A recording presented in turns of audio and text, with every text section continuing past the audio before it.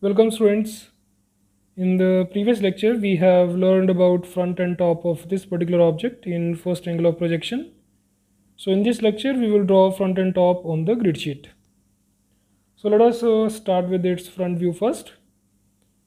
And we know in the front view we have to represent this cylinder as a rectangle of length 72 millimeters, which is equal to its diameter, and height equal to its height, which is 52. We have drawn a reference line and we have labeled that reference line as capital X, capital Y, and above space we have labeled as VP and below space is HP in Gothic style because we are drawing in first angle of projection. And in this case we have to draw front view above the reference line. So from reference line leave some gap, so I have left around 2 rows gap. Then I will construct the front view of this cylinder first, which will be a rectangle of 72 by 52. So I have left 2 row gap and I have aligned my scale with this row, and I will draw a thick line of 72 millimeters. Then after that we have to draw this height, which will be of how much? 52 millimeters. Then other side as well, measure 52 millimeters, draw a vertical line. Then we will connect these 2 points to get that face.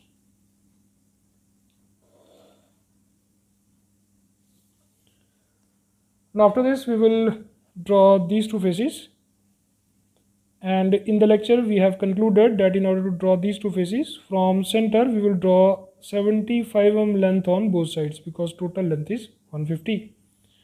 So let us first locate its center line. So for center line, what we need to do, we have to mark a distance at 36, mark a point at 36. Then over here again mark a point at 36. Then align your scale with respect to those points and draw a center line, chain thin.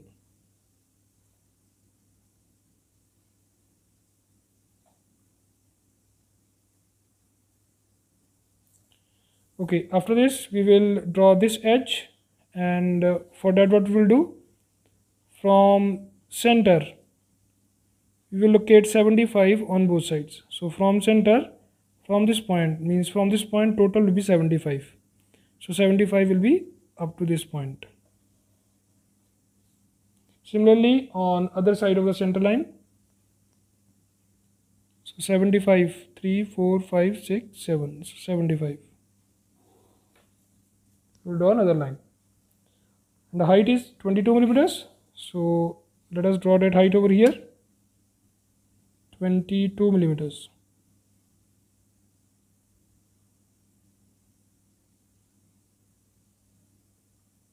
Similarly on other side, 22 millimeters.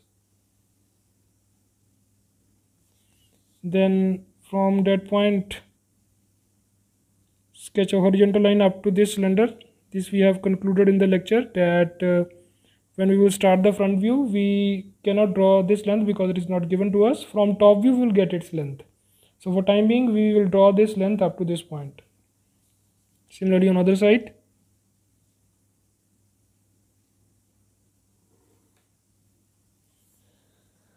So after this we will locate these 2 hidden faces. Its length is 30. So from this end measure 30, mark a point, and from that point draw a dash medium line. Then from this end measure 30, mark a point, and from that point draw a vertical dash medium line. Now we will represent its hole. The diameter of that hole is 48 and its depth is 24. So from center line we will measure 24 on both sides.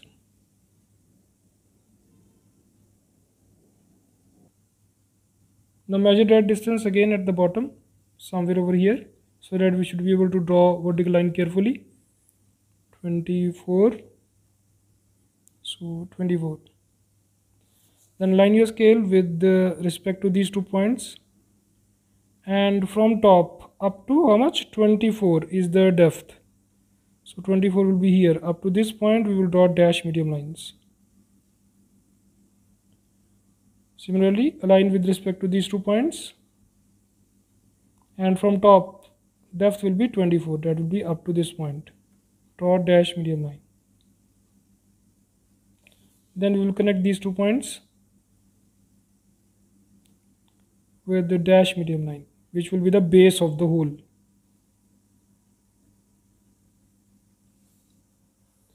So we have represented that blind hole also. Now the front view is ready, but this part we will complete only after drawing the top view, because we don't have this length in the front. So leave here only. Now from all the points of the front view, take projections in downward direction carefully.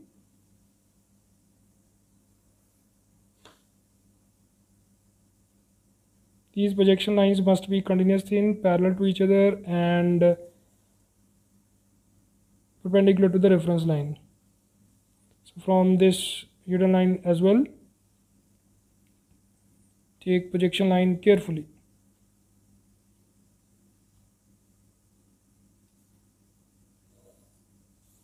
Then from the center line also take the projection line, and from this hidden line take another projection line. Draw it carefully. From this point also again draw a projection line. Then from this hidden line draw a projection line. Then from this point.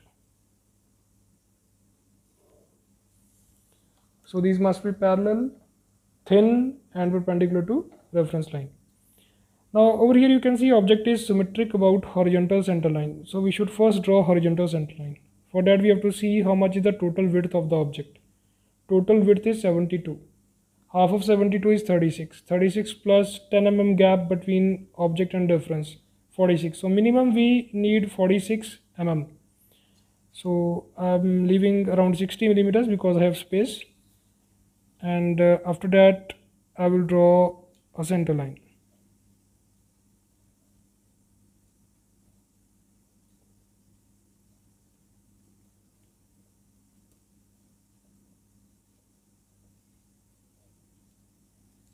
It should be chain thin.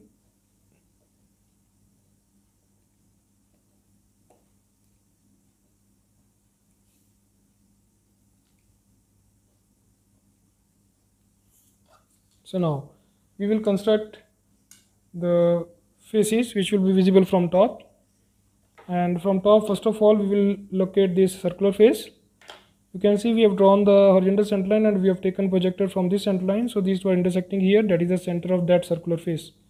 So let us open compass to radius 36 for the bigger circle.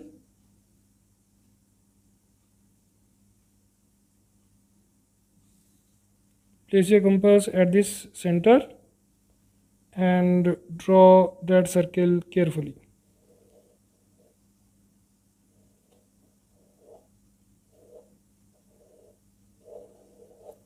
You can repeat few times to make the circle dark.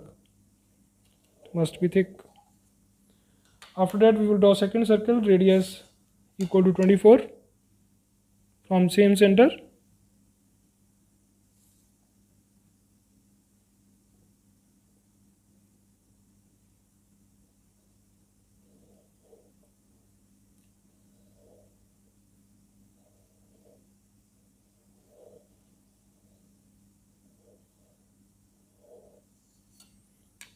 Okay, so we are ready with that circular face. Now we have to locate this face.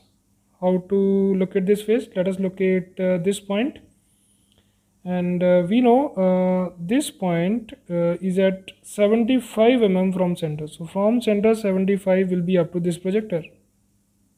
So from that point we have to measure 9 mm and not 9, 24, because total is 48. So from center 24. So from center 24. So from center line measure 24. It will be here. Similarly on other side also 24. So we have marked 2 points, from center 24 this side, from center 24 other side. Then from that point we will first sketch a horizontal line so that it should intersect circle. Similarly, from that point, horizontal line so that it should intersect circle. So we have represented these two edges. Now this length is how much? 48 minus 18, 30 divided by 2. So this is 15, 15.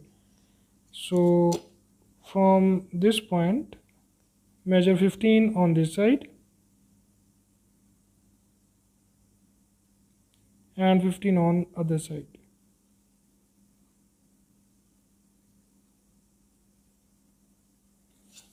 Then up to this projector we will draw horizontal lines.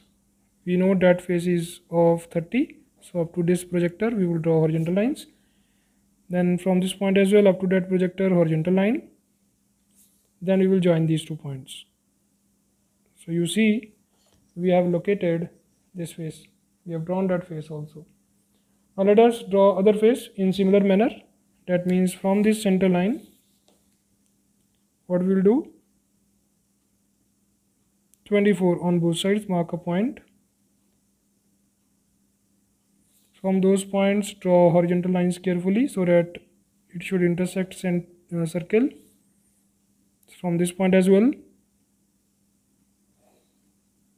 Then from this point we will sketch a length of 15, width of 15. Then from this point again width of 15. Then up to this projector we will draw horizontal lines from these 2 points. Then we will connect these two. So we are ready with this face as well. Now we will complete the front view. How to complete the front view? From these points, these 2 points, align your scale carefully.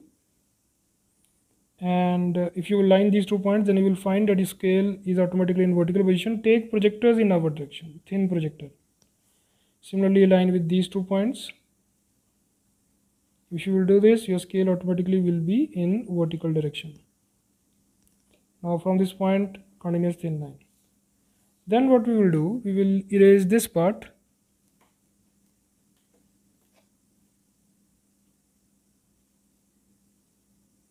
Then from here as well, erase it carefully. Then we will extend these 2 lines, horizontal lines, up to these projectors.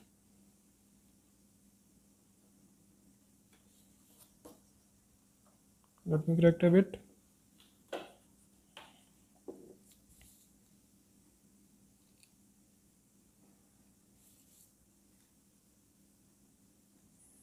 Then we will make this portion of projector thick. Similarly on other side also. So you see, now we are ready with the front view also. Now after this we should place dimensions. So before that we should erase these extra projectors which are outside the top view, and erase the projectors which are within the top view. Do this step carefully so that object lines should not erase.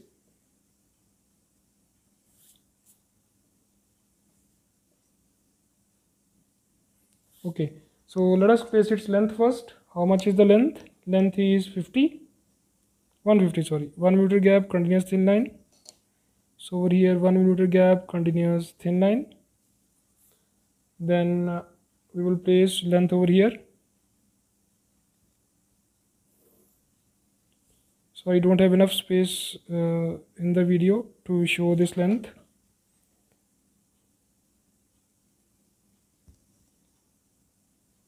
Because there is a screen limit at this height. So you can see this is quite close for me.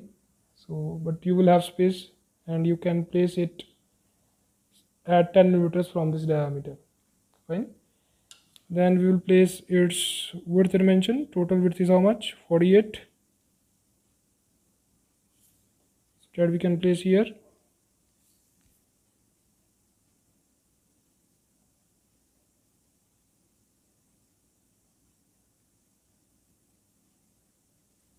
Then we should place this width. It is how much? It is 18.